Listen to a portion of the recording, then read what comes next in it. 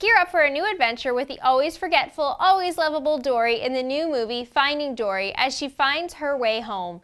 Hi, this is Jen from TTPM, and I'm here with a brand new character in the new Disney Pixar film Finding Dory. This is Finding Dory's Destiny, the whale shark. And what we know about Destiny so far is that she and Dory used to be friends in Dory's former life, and like Dory, Destiny appears to be a lovable character that also speaks whale. As a whale shark, she is one of the largest fish in the sea, but unfortunately, being so large has made Destiny a bit clumsy. This toy captures Destiny's klutzy qualities.